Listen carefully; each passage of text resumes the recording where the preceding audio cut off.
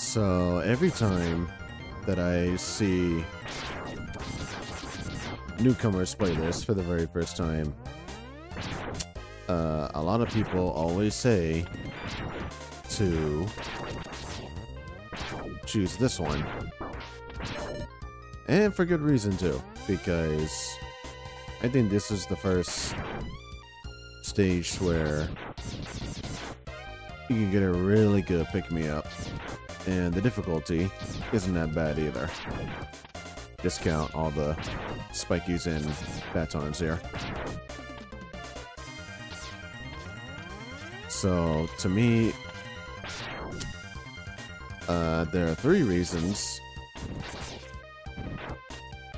why people choose this one first. Or, at the very least, recommend this one first. Yep, and here's one of them.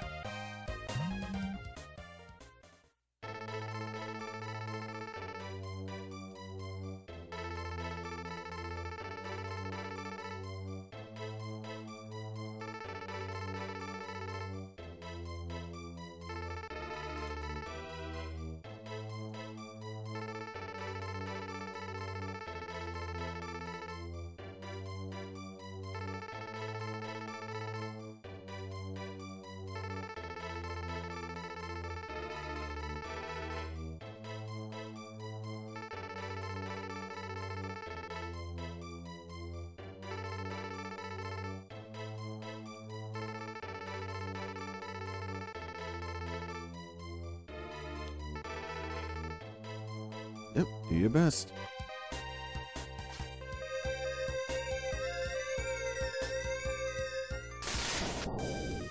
Yep, there you go. Yep, so another thing that people do is that they map the dash button to... Oh. They map it to the L button, but for me, I just keep it as is. So, no, this is the control scheme I stick with for the entire series here. And another reason people choose this first, the right armor.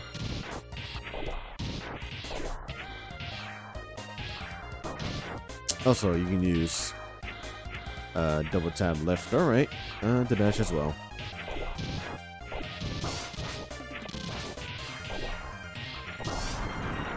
So the patch that I have one where it enables it. There is a separate one that you can use to disable it also, but I find some uses for it.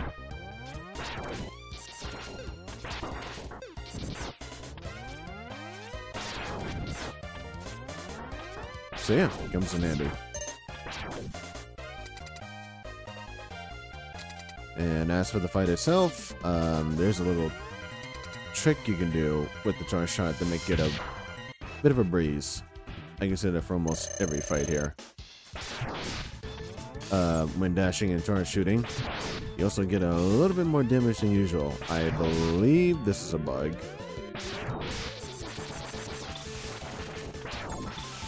But I say, why not just make it a stable?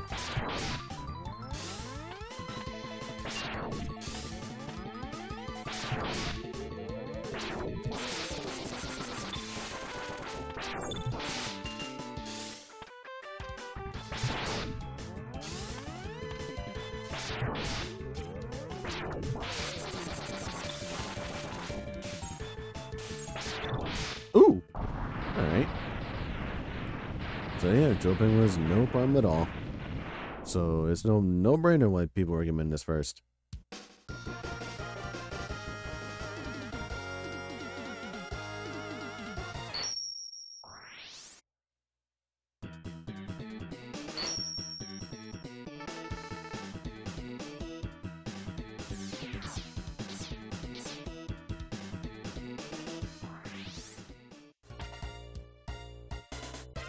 Alright, coming back here.